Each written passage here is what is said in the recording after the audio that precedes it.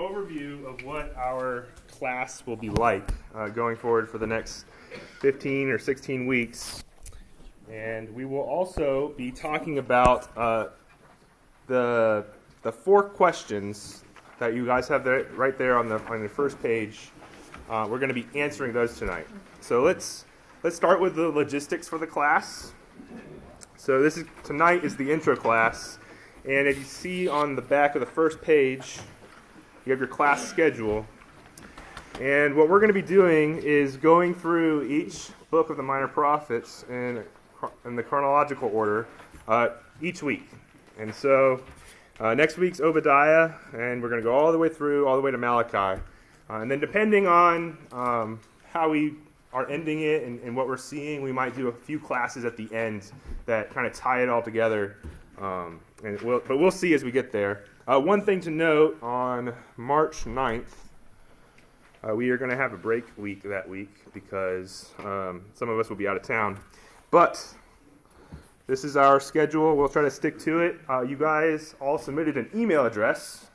And so if we have an issue that arises, mainly probably like snow or ice, and we need to cancel the class, there will be an email sent out. So the email address that you put there, if that's your spam email, then make sure that you check it if the weather looks risky. Okay, so look at the 4 questions there on the sheet. We're going to be looking at the context of the Minor Prophets, so kind of the history of Israel leading up to the events and the time frame of the Minor Prophets. We are going to look at how we study the Minor Prophets, and that's for us as teachers, how we study the Minor Prophets to teach, but also for you as just a student of the Bible. How do you read the Minor Prophets? How do you study them? We're going to ask the question, what will we see in the Minor Prophets? And there's going to be a lot of stuff that we're going to see, and we're going to talk about that. And lastly, we're going to talk about reasons why we should study the Minor Prophets. But let's go over kind of what you guys were just talking about in your familiarity and even your goal for the class. Our goal as teachers is to teach God's Word to you clearly. It's to help you understand God's Word better, and to equip you so that you can work through the Minor Prophets for yourself with your own ability to study God's Word and to read and understand. So that's our goal as teachers.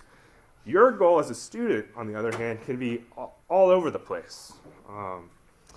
Maybe you don't really know anything about the Minor Prophets. Maybe you've only read them like a few times, or maybe you've never even read all of them. Well, this is a great class because we're going to be exposing you to that. We're going to be doing it all together. That's totally fine. We're glad you're here. We're not going at a pace we're going at a fast pace, but we're not going at an in-depth pace where we'll lose you. And we're glad you're here with us. Maybe your goal is to see how the Minor Prophets connect with the whole Bible. And so you're looking for the themes and the promises that are in the Old Testament and seeing how they're carrying into the Minor Prophets and how those jump into the New Testament. Maybe you're looking at how the Minor Prophets are referenced in the New Testament, so you want to get a better idea of what the Minor Prophets say in the Old Testament. Maybe your goal is to study comparative Hebrew linguistics in the Book of the 12, and if that's your goal, then you're in the wrong class. So you need to be somewhere else. So we're going to be going fast. We're going to be going through a book each week, which means next week it's Obadiah, and news alert, Obadiah is 1 chapter, so starting off really easy there. Some books, though, have many more chapters, and so we're going to have to kind of adjust the depth of what we're looking at in the book based off the size, but we're going to try to take it a book at a week and move at that speed. So what I want you to think about for your goal, and you'll see even there on the handout there, if you can, if you're a notes person and you're going to use this to keep track of how we're going through these classes, then I would even right now think and write a goal for yourself on that blank right there. Mostly so that you can look back at the end of April or beginning of May when we finish this class, and you can look at what your goal was and kind of assess how you did in meeting that goal. And that's not so that we're checking a box and super goal-oriented, but it's just that you can see what you've learned. and maybe you have just a desire to read all the minor prophets. And if that's your goal, then you can check that box at the end if you go through and read the minor prophets, and you'll have a greater understanding of Scripture. So write a goal for yourself. The next thing that we see there is the assignments, which I'm sure you guys were not expecting. No, it's mostly a joke. The assignments, what we want you guys to do is to study the Bible with us. So if you show up and you haven't read anything on Wednesday night, that's okay. You're only going to get out as much as you put in that sense that you're just going to get out what you get in on Wednesday night. But if you read the minor prophet that we're studying for that next week, during the week, you'll get a lot more out of Wednesday night because you'll understand already some of the things that we're talking about and seeing. So I would encourage you each week, so for next week we're reading Obadiah, we're studying Obadiah in the class. Read Obadiah this coming week. Obadiah is one chapter, so maybe read it like 4 or 5 times. Make yourself a schedule or time in your schedule so that you have time to read these. Maybe even take notes or write down questions that you have or things that you're noticing, like repeated words or unusual sayings or something like that. And then you can ask Rick those questions on the weeks that he teaches. Yeah, but even just a highlighter, frankly. I mean, just making note of things that you're trying to study. And lastly, if you notice, there's a lot of other people in this room. Maybe they're all studying the same thing. Well, actually they are, right? Because they're all in the same class. So you can find somebody else in this room even and have an accountability partner to be like, hey, just text me on Friday and see if I've read Obadiah or not. Maybe build a relationship with somebody you don't know here at Grace that way. And then you can have somebody to talk to about it. You can have somebody to bounce off questions. Even just somebody to remind you to read is a helpful thing. And so there's plenty of people in the room. I'm sure plenty of people would like that. So maybe after class, ask somebody. Lastly, we are going to do 3 memory verses over the course of 15, 16 weeks. So hopefully that's not too demanding for you. I think it's fun as a class to memorize Scripture. And doing 3 it will be a way to be equipped but not overwhelmed. And so we're going to start out next week, and we'll hand out memory verse cards, or it's not going to be like a whole chapter or something. But if you wanted to memorize a whole book of the Bible, Obadiah is the one. Okay. So we're going to start there with that first question. What is the context for the minor prophets? And to set the context for you, I mean, really, you have to read all of the Bible going up to the minor prophets to get kind of at least the historical books to set the historical stage. And we don't have time to do that. So I'm going to try to do this 10-minute flyover, and hopefully I don't crash the plane, a 10-minute flyover of the history of Israel and the events leading up to the minor prophets. And hopefully that will help us have a better perspective of what we're getting into. Because what we'll see in the minor prophets is that there's a lot of history referenced, there's a lot of history that's being discussed, and there's a lot of things that are promised that we will see in history. And so the context really matters for the minor prophets. Each book is placed in such a way in history that you can look at promises that were made earlier in the Old Testament and see that they're met there and fulfilled there. You can see promises made in that book that are fulfilled later in a later minor prophet book. And you can see promises that are made there that are going to be fulfilled way, way in the future. Even as we're talking about in our sermons on the past few Sundays. So let's start at the beginning. If you guys want to keep track on your paper, this is the one page that bleeds over to the next page. So if you feel like that's not a lot of room to write the whole history of Israel, you're right, you have another half page. All right, so at the beginning, creation, God created man. There was a perfect relationship between God and man. Image bearers, man was to be an image bearer of God, representing God to all creation. God spoke to man in a way that showed that there was an intimate relationship there between God and man. The fall happens. Adam and Eve fall into sin. They disobey God's word, and that breaks the relationship. And so right there at the very beginning in Genesis 3, we see kind of a little snapshot of what we're going to see all throughout Scripture. and that there's judgment and salvation. There's a judgment, there's a curse of sin that is placed on all creation, and the effects that we all feel today. We are sinners because of that. And there's a promise of salvation. There's salvation in this promised seed who will one day kind of undo what has happened there in the fall and make things right again. And so that happens in Genesis 3. We have Noah and the flood next, kind of in our timeline that we're talking through here. There's abundant sin across the face of the world. Judgment was given out by God. God destroyed, wiped out most of everything on the earth except for Noah and his family. And salvation is given to Noah and his family. We see this promise then in Genesis 3. We see like it's even being preserved in the saving of Noah and his family. Like this promise is still alive. There's still hope. And we have a covenant between God and man. We have a covenant with Noah there that God will never again flood the earth in that way. And so this is even a type of seeing like God makes these covenants. God makes these promises in his word. Next, we have Abraham. He's called by God to leave his family and to go to the land that God has set before him. He responds in faith. God's covenant with Abraham has land. There's a promise of land that is given. He's going to have many descendants, and that the whole world will be blessed through him. And God guarantees that covenant himself. And so we see this big picture is getting zoomed in, right, on this one person, this one family. And all these promises and patterns that we're seeing are starting to be focused in on in this family. And so following Abraham's family, we're looking for this promised seed. We're asking, who is it going to be? Who's going to be the one? God is making a relationship between God and man again. He's chosen Abraham and his descendants to be a people for himself. You have Abraham and Isaac and Jacob, and the promises are repeated to them. The blessings are repeated to them. They're maybe clarified in specific ways.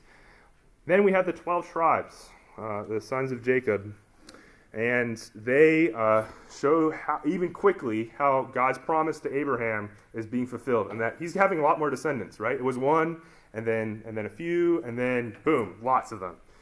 And so we have the 12 tribes. They go down to Egypt, and eventually they're enslaved in Egypt, and they cry out for salvation. God appoints a man, Moses, to be his voice to the people, to represent himself before Pharaoh.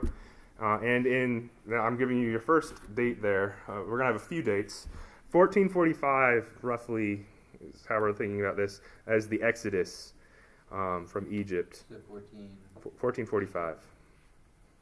And now, if in the later weeks of this class I need to go back and say I was wrong, I reserve that right. Because there will be times where I will have to say that, I'm sure. So, Exodus is a really important, the Exodus from Egypt is a really important picture in Scripture that we have. It's God's salvation of his people, calling out a people to himself to follow him. There's judgment on the Egyptians. But these people, or these Israelites, are called out to be a people of God. There's now this idea of nation. There's a nation of Israel. And there's Moses and this Mosaic covenant that God gives between himself and the people. And that covenant revolves around the things that the covenant previously had revolved around with Abraham. You have land. You have this promise of blessing. You have a promise of descendants even in that land. But very importantly, we have the law that comes out of this interaction in this time in Scripture. We have the law, and the law sets God's people apart. It's very core distinction in how the people of God are supposed to behave with themselves, with their authorities, with God himself, with everything in life. And the purpose of that is to set them apart so that they would be a distinct and separate people and represent God to the world even. God's presence is dwelling with his people. So we have the tabernacle. It's in the middle of the camp of Israel. God's presence is directly there. And we have this introduction of a system of sacrifices. And we even had an idea of what that might look like with Abraham and Isaac earlier in Genesis. But we have this sacrifice system that shows how an unholy people can dwell in the presence of a holy God. It's how there can be a relationship with God. It's a way to deal with sin. But even as it's happening, even as you see the Day of Atonement in Leviticus, it's clear like this is going to be this repetitive thing that's going to keep having to happen. And clearly like this can't be the final ultimate way for people to have a relationship with God. And so as we see going forward in the Old Testament, we have the cycle of Israel. Israel follows God, then they turn from God to idols and to sin, and they fall away. God brings judgment on their sin and calls them back to return. And that just repeats over and over and over again. They repent, they turn back to God, and we just see this cycle happening. And we're going to see that cycle even in the Minor Prophets as we get there. But as we are looking there in the Old Testament, we see that they're in the land now. There's judges that are supposed to be the leaders of Israel. You're looking like, is one of these guys going to be the promised seed? Like, no, they keep failing, and some of them fail in very spectacular ways. There's wickedness. Everything's not looking good. They ask, well, maybe a king will work. And so the first king of Israel, they set up, and boom, that does not go well. The first one's a flop, so maybe it's a different king. And so we have David. And David's a man after God's own heart. He is king starting from around 1010 BC. And he's a man after God's own heart. God makes a covenant with him that he will have from his line a king, the Davidic king, the ultimate king that is going to kind of make things better and right and represent God in a way that David sees as like, this is really special, as he writes in the Psalms. But we also know this about David. David wasn't the ultimate promised seed, and David fails big time. He falls into sin. And there's judgment because of that. Solomon is David's son. He builds the temple. He's really wise. He writes a lot of scripture. But he also falls into great sin. And so because of his sin, the unified kingdom of Israel is divided in 931 BC. And starting there is where we're going to start having things happen in our minor prophet context. We have a north kingdom and a south kingdom. The north kingdom is the 10 tribes to the north. Almost all the kings are bad. All the people are bad. There's a lot of wickedness. There's judgment. There's an exile that's prophesied, saying, hey, you're going to get taken out of here if you don't repent and turn back to God. They don't. And so in 722 BC, the northern kingdom is carried off into exile, and never they don't return. There's never a northern kingdom again. The southern kingdom, on the other hand, had bad kings and good kings. And just like the northern kingdom, they had prophets that went to them. They called them to turn back to God. They bring God's word. Often they do listen. And so there are good kings. But ultimately, there's still a sin problem in their hearts. And so God tells them that there's going to be an exile. And so starting in 605 is when Daniel's carried off.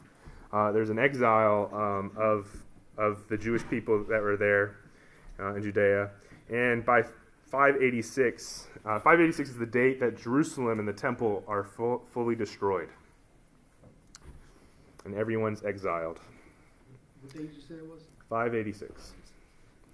The return happens in a few, like 50 years after that.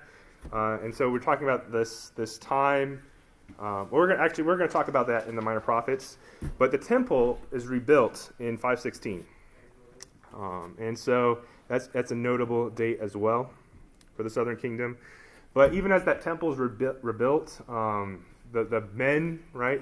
I think you guys will remember this in Scripture. The men who remember the old temple and are seeing this, they're seeing that this is not the same. The glory's lost.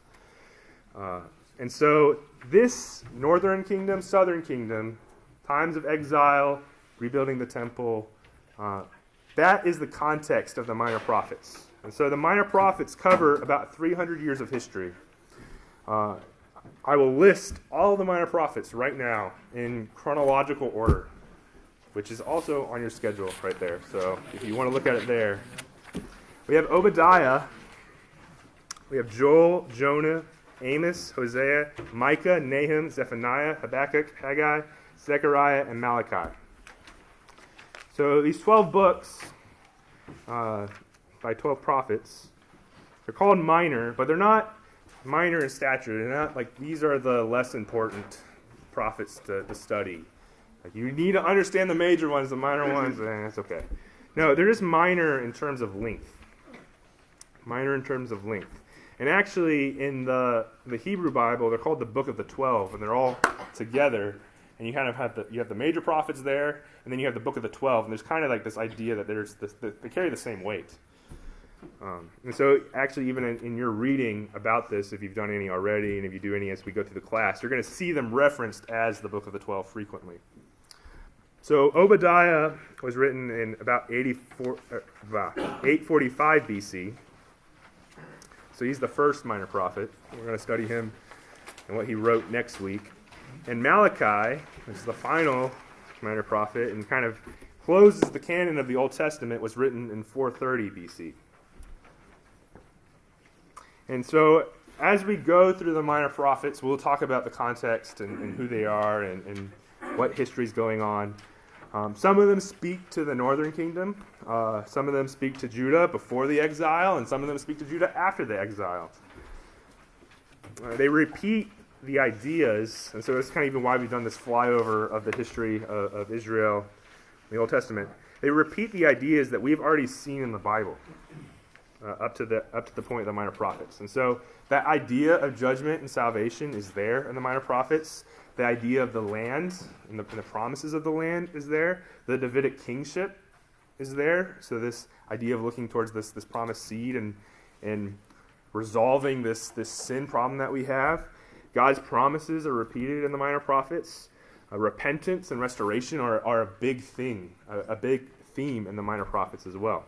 And so as you guys read the minor prophets, and as we teach them, but as you read them, especially in the weeks between classes, look for those things and ask yourself, how is this fitting in with the story of Israel, the history of Israel? Why is this in the Bible? I think that's a good question to ask as we read any part of Scriptures. Why is this in the Bible? Why does God want us to read this? And why is it here? Why is it in this context? Okay, so that is a brief answer to the question, what is the context for the minor prophets? The next question that we have, that we're going to answer, is how do we study the minor prophets? And news alert, there is no magic formula.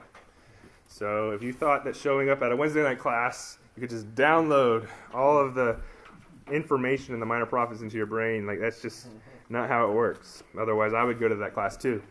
So what we do then, what is required of us is that we actually have to do the work. We have to study it. It requires work to understand the minor prophets. So think of this in terms of even as how you do your devotions and how you study God's Word. Like there's an element of work that goes into that. It's not that you can just open the page and it just downloads into your face. Like you have to study it. You have to ask questions. You have to read things. You have to maybe even look at a cross-reference and try to understand like how the pieces fit together. So what this means for you guys is that it's going to require a little bit of your time. It's going to require your love for God and a commitment to do the work to understand the minor prophets. So if somebody were to ask me, like, how do I study? Like that's the first answer I would give. Is like it's going to require you to work at it, to try and look at it. I can't just give you a YouTube link to watch that and it explains everything. You're going to have to do the work. And so, kind of I said this at the beginning, you'll get out of it as much as you put into it. So if you're diligent into how you read it, even during the week before the class, you'll get a lot out of the class.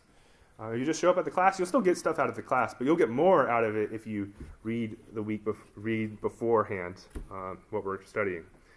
And again, there's not going to be immediate results. So if you read Obadiah tomorrow morning, there's not going to be an immediate understanding of Obadiah. There's not going to even be an immediate understanding on Monday if you read it every day between now and Monday. There might be more understanding. There's not going to be immediate understanding even in 2 or 3 weeks. But I guarantee you that if you are faithful in studying God's Word, starting today for the Minor Prophets class, at 15 weeks from now, you'll be able to look back and go, oh, I did learn some stuff. I do see how God's Word fits together better. So I think it's helpful to have this perspective of looking at the big race and seeing that it's not just about the first few steps. It's about getting to the finish line, looking back and seeing what you did. So that requires endurance, requires some hard work. So let's answer that question then. How do we study the minor prophets? And really, this is how we're going to teach the minor prophets to you guys and how you all should study and read it on your own. It's the same thing.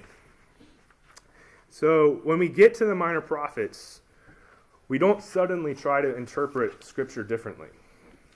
So we read and understand the minor prophets just like we read and understand any other book in the Bible. So there's not a special minor prophet formula that we're going to apply. It's the same way we try to interpret all of Scripture, from Genesis to Revelation. And so a simple acronym, then, of how this works is OIA, Observation, Interpretation, Application. And it's really simple, and that's wonderful, because it really truly is simple. God's Word is meant to be understood and read. It's not meant to be confusing and unknowable. And so what's that first letter there? It's O, observation. So that's just observing what's there in front of you. That's reading the text, not just once or twice, but maybe many times. It's asking questions about what is there. It's noticing details and places and names, repeated words, confusing sayings. It's noting, like, oh, these are commands here, and these are questions over here. Things like that. That's observing the text. And if you want, you can come up and after class, there's many resources on how to do this. There's many resources even on, like, here's a list of questions to ask yourself as you go through a passage, just on getting observations of what's there. And so we observe. Second there is the I. We interpret, interpretation. What does it mean, in other words? And this is actually what's going to be the most difficult part in the minor prophets, and I'm sure you already share that sentiment. What does it mean? How do we figure it out? How do we figure out what the correct interpretation is? You can see, like, there's a couple different interpretations. How do we know it's the right one? So you might have heard the word hermeneutic before. That's a big word. If you don't know what it means, it just means it's like how you study Scripture. What's your methodology for understanding what Scripture means? What rules do you use? And that's a very big conversation. There's a lot of very smart people that have very smart conversations about that kind of stuff. But we're just going to keep it simple and look at the way we interpret Scripture here at Grace Bible Church, which means that we have a literal, grammatical, historical hermeneutic. This is how we understand Scripture. These are the rules that we use. And don't panic, right? It's not complicated. We'll go through each step there.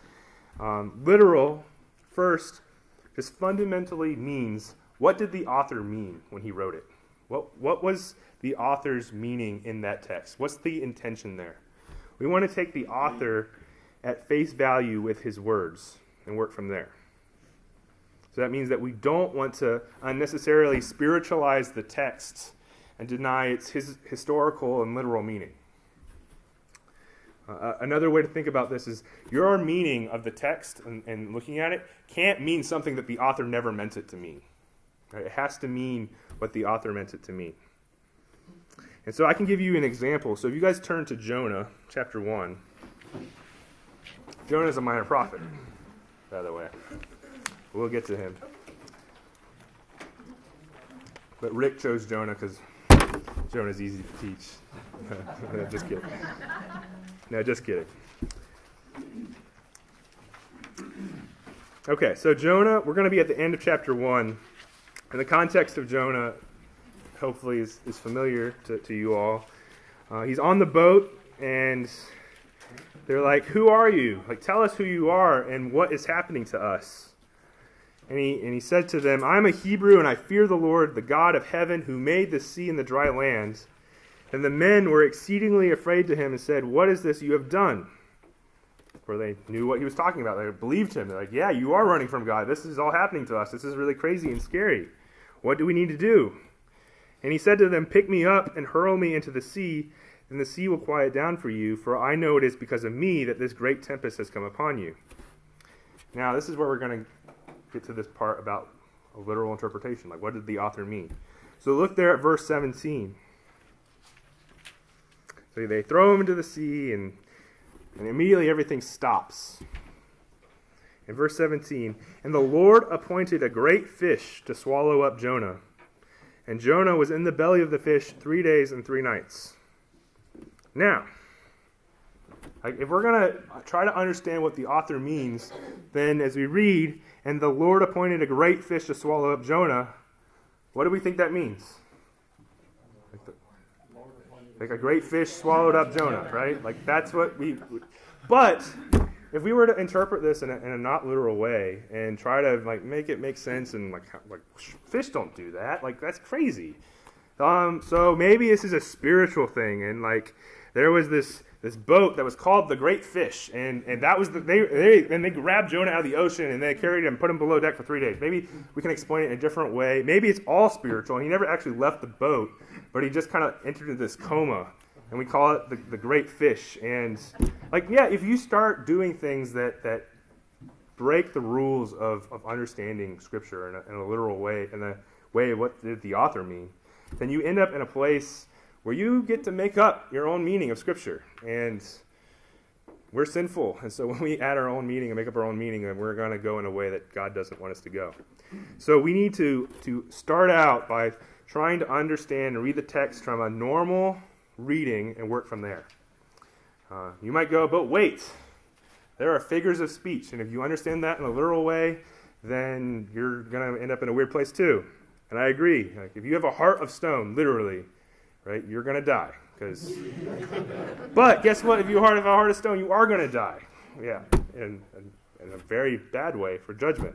But yeah, you can't have a heart of stone, literally, right, in a physical sense. And so we can't be too wooden. We can't force it. It has to be literal every single time. We have to understand that there's figures of speech and idioms and metaphors that the prophets even use to explain things in a specific way. But simply put, our question must be when we're reading any text, and for you, it's reading the Minor Prophets, what did the author mean? So that's literal. Grammatical. Now, I'm sure some of you don't want to hear the word grammar. You probably spent the better part of your life running from grammar. And if you're here, you're probably safe. You made it. But I'm springing it on you again. Simply put, the biblical authors, the prophets, in our case, use normal rules of language to communicate and to write the Bible. So we have to use normal rules of language and grammar to read the Bible. There's not a special Bible grammar that helps you understand the Bible, and in some ways where like things all of a sudden have different meanings. Like, no, it is meant to be used using normal language. That's the way we're meant to understand it. And so that means that there's verbs and nouns and adjectives and conjunctions, and the Bible authors use all of those parts of speech to communicate. You don't need to understand all the parts of speech to understand how to read the Bible exactly.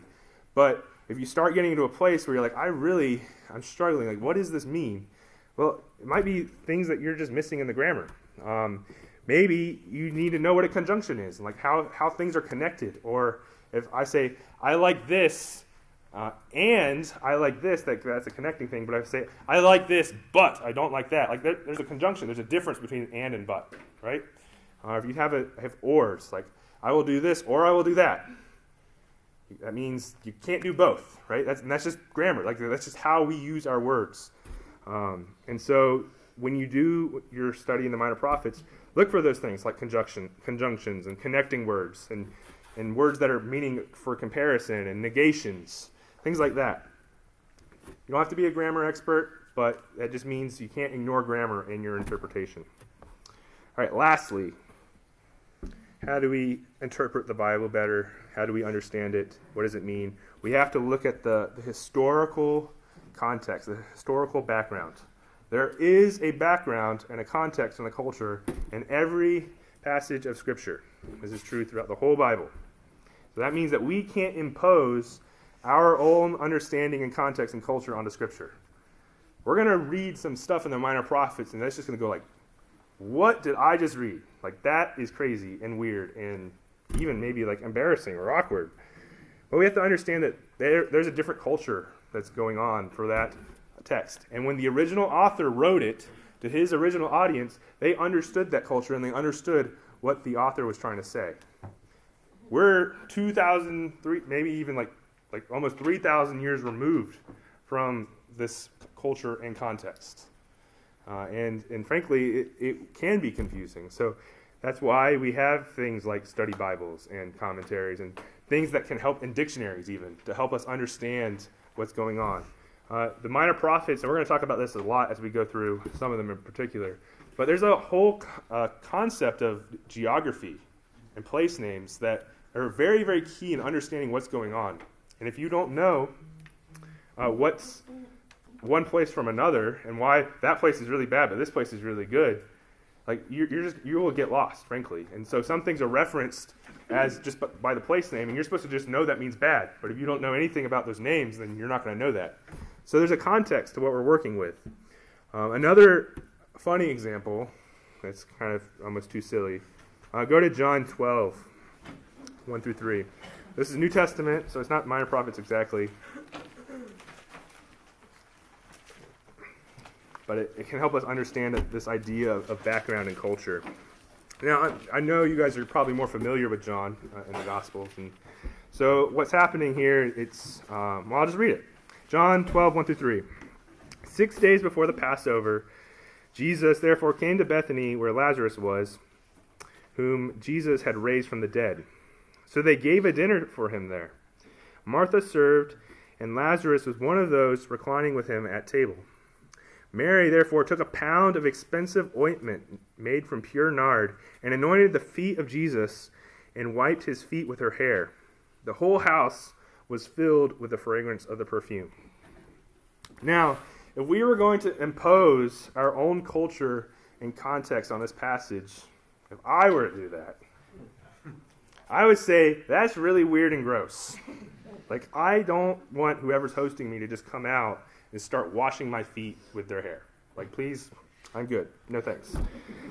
And so if we're to read that and apply that interpretation and understanding, and like, what does it mean? Like, Jesus is trying to eat dinner. Mary came in and started acting weird. What can we learn from that? Don't act weird at dinner. That's my interpretation. Like, no, that's wrong, right? That's me putting my understanding of what's good and right and normal and placing that in a context where that's not the same. So the historical background and culture of the setting of John 12 tells us that what Mary did is one of the most self-humbling things, actions of devotion that you could do, and it showed her love for her Savior, and it was at great cost to herself even. And so if we ignore the historical context, we miss that. And that's going to be very true for us in the Minor Prophets. So I don't know if you have a study Bible or access to study Bible notes, but some of those notes are really, really helpful. Sometimes there's maps or there's charts that say, that's who this guy is. He was over here and he did that bad thing, and that's why they said his name, because that means a bad thing is going to happen. Things like that are really helpful. There's cross-references too, and frankly, if you have time, I would lean on those and go like, why is this being referenced? And you go all the way back to Genesis or Judges or some other place in the Bible, and you see like, oh, so there's a context to what even this is being referenced in Scripture. So how do we interpret the Bible? Well, we look at what the author means. We put that as a priority. We see what the grammar is saying in just plain language, and we look at the history and the context of the passage. All right, so that's our O and our I. Our A is that we apply the text. There's application. And so that's true for this class even. This class is not just for head knowledge. It's not just so that we can say that we know more about the minor prophets than you do. No, this class is for our hearts. Scripture's for our hearts, and not just our heads. And so we're going to try to apply what we learn about God, what we learn about ourselves, what we learn about the world around us, and our everyday life. We're going to apply that. And you can apply the minor prophets just as well as you can apply Genesis or John or Ephesians. Sometimes it's more difficult to try to find the application, but it's there. And so I can just give you an example from the whole book of Joel. In Joel, one of the themes is this idea of the nations of the world. And so one of the right interpretations of that text then, of the whole text of Joel, is that God has a plan for salvation that's beyond just Israel. It's for the whole world. How do we apply that to our day-to-day life is the question then, right? How do we apply that? And so that means that we need to understand that, like, how does the whole world get saved? What is that through? It's through the gospel. And so we need to understand that the gospel then is part of even like this idea of understanding Joel and how we could apply it to our lives. You're part of God's plan to reach the world with the gospel. You need to be sharing the gospel. So one application is to go out of your way to share the gospel tomorrow. That's applying what you're learning in Joel, God's plan for salvation. You're taking part of God's mission to the world. So that's observing, interpreting, and applying Joel, like a whole book. So we can do that as we go through the minor prophets. And I'm going to repeat that again when I teach Joel. So news alert there. All right. So this week, as you read Obadiah, do this process. Observe what's going in there. Ask questions, highlight, make notes, look up things. If you can't do all of that, just read Joel or put it on the audio Bible and listen to all the weird names that get read. Interpret as best as you can, and think even about applications even as you come into class next Wednesday. And we can talk about that then. And that's the hard work of studying Scripture. And it's a blessing. And I trust that you will be blessed by doing that work, by studying Scripture in that way. All right. So now to our final question. Nope, sorry, it's not our final question. That is confusing for me, too. I was like, we are not at the final question yet. So what will we see in the minor prophets? What will we see in the minor prophets? Part of the benefit of knowing other parts of your Bible is that you'll see that the Bible is connected together. It builds on itself. It's progressive in its revelation. And so what we're going to do as we study the minor prophets is we're going to study them in the chronological order of which they were written, which isn't the same order that's in your English Bible. And that's okay. It doesn't have to, they're not saying anything that's bad with your English Bible at all. The whole point of studying them in chronological order is to see how they connect and build on each other. You'll see that there's a promise made here, or a prophecy of judgment made here.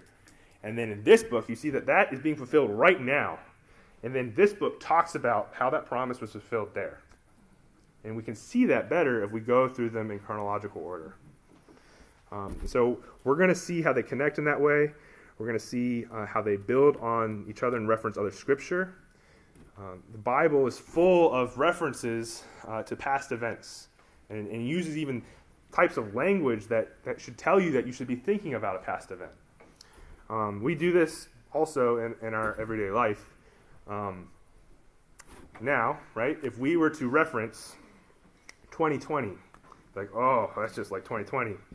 Like, what weight does that bring? It's like, well, a lot of bad things happened in 2020. We didn't like 2020. Like, 2020 was stressful, whatever. Like, there's this understanding in our culture of what 2020 means now. In 2019, we had no such understanding of 2020. It wasn't until after 2020 that this idea of this year all of a sudden has this whole greater meaning, right? Well, the Bible works that way too. Like, until you have an Exodus, you can't talk about an idea of Exodus and being called out. But after the Exodus, you can. Before you had a judgment, like the whole flood in Noah, you can't talk about things in that context, in that kind of similar language. But now that you had it in Noah, when you get to Habakkuk, you can use that type of language, and you can see in Habakkuk, like, oh, that's That's a widespread destruction and judgment. I understand what that means because of what I saw in Noah. This is what we're going to see in the minor prophets. That's how they build on each other. Even the types of judgment that you have in the Old Testament, like plagues in Egypt, that idea of judgment, you can just mention that, and then you have a greater understanding of the judgment in the minor prophets. So, we're going to study them in a chronological way. We're going to see that they build on each other and connect in that way. And they even show us how the Old Testament can get connected to the New Testament and how these promises carry right over. And when you have John the Baptist, he's like the final guy of the minor prophets, the final guy that's representing what was before and preaching of this good news, and that you should be looking for the Lamb of God who's going to take away the sins of the world now. Like, that's what John the Baptist did. He's building on everything that came before. So we're going to look at them in the chronological order. We're going to see different types of Scripture. We'll discuss them as we get to them, but just to list a couple for you, we're going to see Hebrew poetry. Hebrew poetry is different than English poetry, not only because it's a different language and written thousands of years ago, but also there's just different things in there that mean different things. There's repetition and parallelism and things like that. We'll talk about it as we get to it, but you should notice that. And most Bibles do a good job of setting apart the text and showing you, like, you're reading poetry now. This is different. We're going to see narrative. Not everywhere, but we will see it. Jonah is a great example of narrative.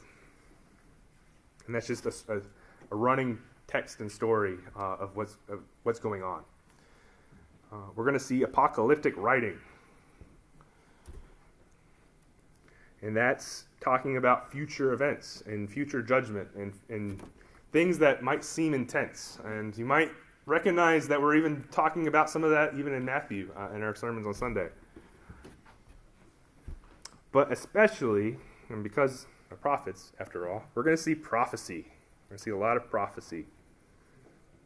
And we need to understand a little bit about prophecy and how we should think about, like, when you read something that's being prophesied, how you should think about it. Now, there's fulfilled prophecies that happen during the course of the minor prophets. Great examples of that are like judgments of like whole nations and peoples and cities that are going to get wiped off the earth, and however many years later they do. And you can say, like, oh, that was fulfilled there. The problem or difficulty is that we will see that some of these prophecies are made like one after the other, and you see, like, well, that prophecy was clearly fulfilled there. How is this prophecy fulfilled? Like, I don't even see where that could happen. And so we have to understand that the prophets, as they're writing these prophecies and even telling them to the people, they don't even always know exactly where and how it's going to get fulfilled. And so I can give you an example of this.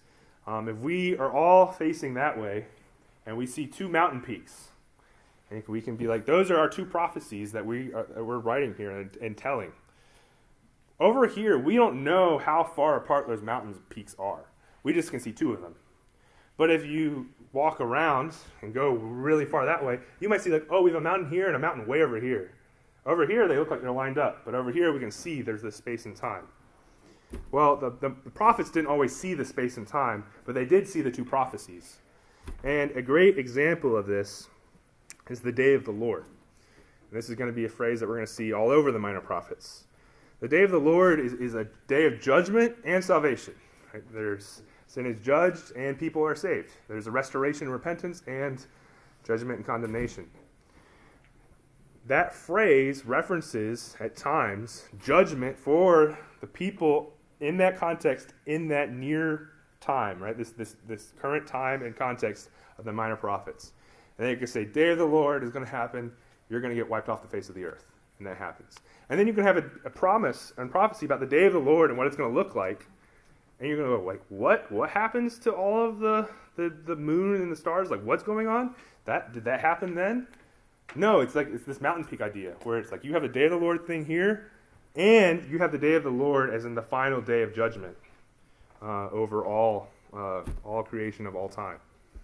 And so you have these things put next to each other, and so we have to understand and think about it as we go through, like, when and where is this prophecy being fulfilled? How is it working? So as you go through, try to understand and think through prophecy that way. Note it. The really big ones, right, we're going to talk about in class as we go through that book. And we'll talk more about prophecy as we go through the class. Okay, themes. Themes in the minor prophets. And again, we're going to talk about these. We'll discuss them as they happen and arise. But you'll notice that they're picking up on stuff that's already in Scripture, and it's going to continue stuff that's already in Scripture. And so hopefully that gives you a confidence in even reading the minor prophets for yourself. This is not some unusual, crazy thing in the Bible that you should be afraid of and where your daily Bible reading plan dies. Like, no, the minor prophets, you don't need to be afraid of them. It's the same Scripture, and it's working with all of Scripture. So we see judgment a lot in the minor prophets. And in fact, we could probably characterize the minor prophets by their talk of judgment. We also see a lot of salvation promised. And these often work together. This idea and theme of judgment, this theme of salvation. We see restoration as well. Restoration as promises. Restorations as like referencing to what's already happened and what it should look like in the future. Restoration to the land. Restoration of people. Restoration of nations. We see repentance as well. In fact, we learn a lot about repentance in the minor prophets. We see land as well. The talking specifically about the land of Israel, but also talking about the land around Israel and the different nations that are represented by those lands. And just even looking at that, we know like this is not unusual. Like, this has already been talked about in the Bible. We see references to the Davidic king, to the one who's coming that is going to be able to make things right. They don't always even know exactly how and where and when that will happen, but they are talking about it and writing about it. And then lastly, a major theme that we'll see is the day of the Lord. That idea of judgment and salvation all at once. This end time teaching, and that's all throughout the minor prophets as well. Okay. So, and again, as you read through them, be looking for those themes. We'll be talking about those themes as well. All right. Now we're at the last question.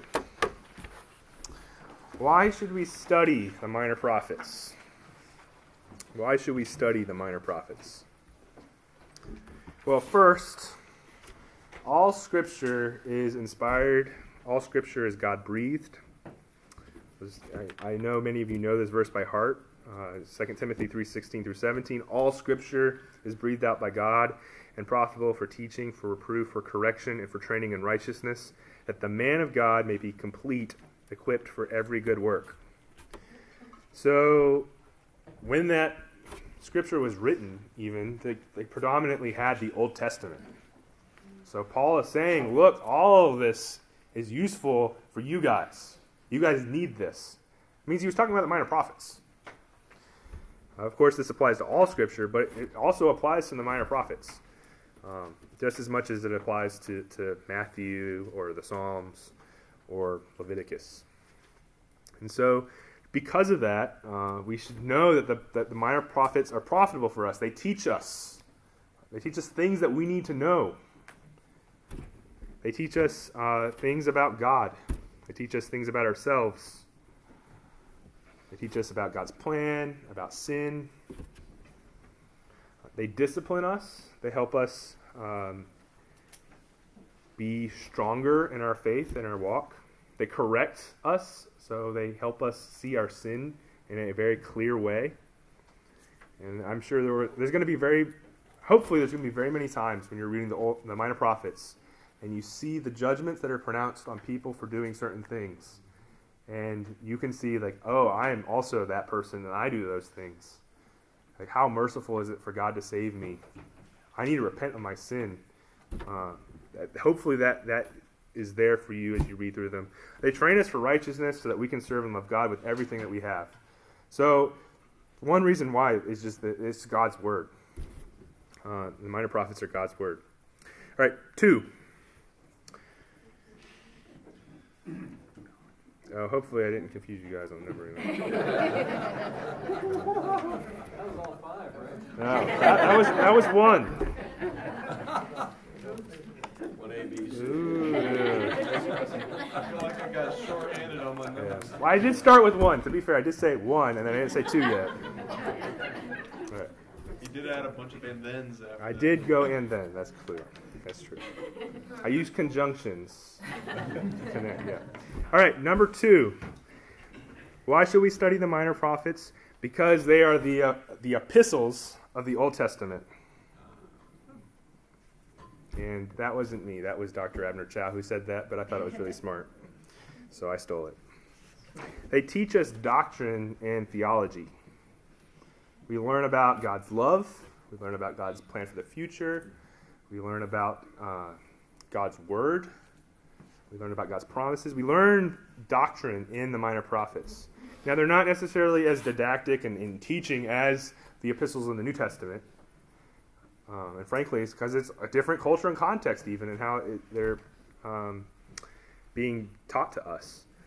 But they do teach us doctrine. We learn about God. We learn about sin. We learn answers to questions that arise in life in the minor prophets. 3. Why should we study the minor prophets? Because the minor prophets help us understand the whole Bible better. Hopefully that's something that you're hearing repeated tonight. They help us understand progressive revelation. So if you have the Old Testament, you ignore the minor prophets, and you jump into the New Testament, you're missing pieces that are connecting. You're missing pieces of the puzzle that go in between. So we need the minor prophets to help us understand the whole Bible. The minor prophets are used by the later writers of Scripture to build upon what God has already promised in His Word. They're referenced and quoted in the New Testament. The New Testament, right? Even in some of the sermons in the New Testament that are recorded, they use the minor prophets to teach us. So we need to understand what's going on there, so that we can understand our Bible. Now, it doesn't necessarily help us always understand. An example of this is Joel in Acts. Joel is used by Peter in his opening sermon in Acts. And so it causes us to ask questions like, how should we understand Joel based off how Peter teaches Joel? And as we get to Joel, we'll learn some of that. Understanding other minor prophets help us understand different concepts and word pictures that are used in the New Testament. All right, number 4. Why should we study the minor prophets? Because we can find joy in reading and learning about God's promises for the future. So these books, as well as we're seeing in Matthew, as you can see in the promises made in the New Testament for the future, these books reveal God's plan and promises. We see prophecies made, we see prophecies kept, and that should give us something. It should give us a confidence in God's other promises that He's already made to us. It's really comforting to see that God keeps His word in the minor prophets, so we can know that God's going to keep His word in the future. We need to find joy in reading about God's promises. Now, that might be a concept that you don't always have. Like, I'm just confused. How am I joyful? It's just, I don't even understand what's going on. But joy is forward-looking. It's understanding that there's going to be an ending to God's plan. So that plan that starts all the way in Genesis 1, Genesis 3, and the promises that are made, there's going to be an ending to that, like a real ending. It's not this metaphorical, spiritual, like, let's just think about how it could, there's a real ending, and God tells us what it's going to look like and what's going to happen. And so that should give us a joy in that we know that God has the best ending for us, and that we get to be with Him for all eternity. We should find joy in that there's going to be a real physical ending. Okay? It's not just this kind of always constant struggle with sin. That the sin will be removed for all time. Now, in that, so this is still under 4, I think there will be times, and these times for me as well, in the minor prophets where we go like, but this is not about me. Like, this is not about me. It doesn't involve me. Like, it already happened. Like, why do I care about this? And guess what? The Bible's not about you. So you shouldn't have the attitude or the mentality that if it's not about me, it's not worthwhile. Like, Scripture is about God and knowing God and what God has done, what God has said. And so if you find yourself falling into that discouragement or that mindset, try to refresh yourself about what God's Word is for and what God's Word can do for you. It's not all about you, and that's good. All right. 5.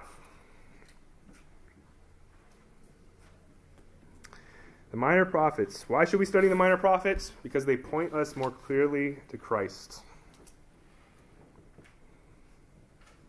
They point us more clearly to Christ. So one of the illustrations that's used to talk about how to understand the Old Testament and the New Testament is that you're in this room that's full of just beautiful decorations and gold and jewels, and it's just a beautiful room. But and this is the Old Testament, but the lights are down or dim. Like, you can't really see everything yet. Like, you can know, like, wow, this is going to be really cool when all the lights are on all the way. And I can kind of already see that it's really beautiful. But you can't see all of it yet. And as Scripture progresses, and we get this progressive revelation, the lights just keep getting turned up a little bit more. So you understand and see God and His plan and His Son. The minor prophets help us turn up the lights a little bit in our understanding of Christ as we are moving from the Old Testament to the New Testament. A question that arises, especially for me as I study the minor prophets, but it arises is how? Like, how are these things going to be able to happen? Like, how is there going to be this restoration between God and man? Like, how are people going to be able to be in God's presence again? This entirely. This question of how, like, where is that going to happen? Who's going to do something to make that okay? These questions just kind of keep popping up over and over and over again. And there's places in the minor prophets that are really clearly talking about Christ, and we can see that. But even this idea of reconciliation with God is asking how. And as we learn more about God and His plan to reconcile people to Himself in the minor prophets, we learn more about Christ. We see what Christ has done as something even greater. It helps us understand and grow in our appreciation of what happened on the cross, what had to happen, like what the awfulness of sin really is, and how amazing it is that Jesus died for our sin. We see that as we go through the minor prophets. The gospel was called a mystery, right? Like, this marvelous mystery is slowly getting unveiled in the minor prophets. And then, Jesus walks in on the scene in the beginning of the Gospels, and it's just like, that's how. Like, that, wow. Look, John the Baptist, he's saying, behold the Lamb of God who takes away the sin of the world, right there. And all your questions as you're going through the minor prophets just get crystallized right there, and you see it. The minor prophets then point us that way. And so if you don't have the minor prophets, or you don't have an understanding of the minor prophets, you just kind of have this blip. You're like, oh, things are like not going well. And then, whoop, Jesus is here. Great. Well, there's a lot of things that happen. There's a lot of context that happen. There's a lot of God's word that is said between those moments. And so as we go through the minor prophets, I pray that you would grow in your understanding of God's word. You would grow in your faithfulness to Him. But that you would also just grow in your appreciation for Christ and your desire to honor Him and love Him. Let me pray. And then if anybody has any questions, feel free to come up and ask me. Rick's over there, so if you have questions, you can ask him. And that way he can't get out of the corner. Thank you all for coming out. This is a much bigger turnout than we were expecting in one sense, and so we're really thankful that you all desire to learn God's Word better, that you desire to be here in fellowship with one another. Honestly, take time to meet somebody so you can have an accountability partner even as we go through this class. But let's pray. Father, I thank you for your word. I thank you for the minor prophets and these 12 books that we're going to be able to dive into. in these next few months.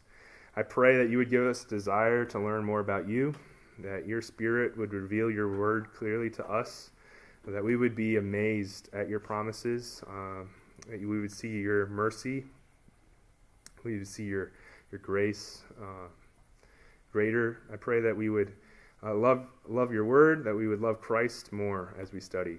I pray that we'd also be able to apply these things in a practical way to our lives, so that we can grow in our walk, so that we can be more Christ-like, so that we can do the work that you have equipped us to do through your word. I pray and thank you for tonight, Lord. I pray all this in your name. Amen.